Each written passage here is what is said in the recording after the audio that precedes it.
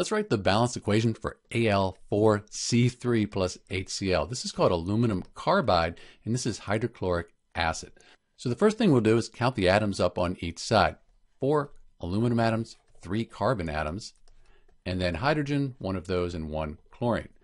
Product side, we have 1 aluminum, 1 carbon, 4 hydrogens, and 3 chlorine atoms. Okay.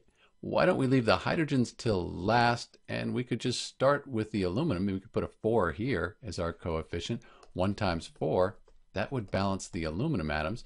And then for the chlorine, 3 times the 4, that would give us 12 chlorine atoms. Probably a good idea to put a 12 in front of the HCl right now and see what happens. 1 times the 12, that would give us 12. Those would be balanced. Then 1 hydrogen times 12, that will give us 12 hydrogens. At this point, if we put a 3 in front of the methane, 1 times 3, that balances the carbons, and 4 times 3, that gives us 12 hydrogen atoms, and we're done. This is the balanced equation for Al4C3 plus HCl.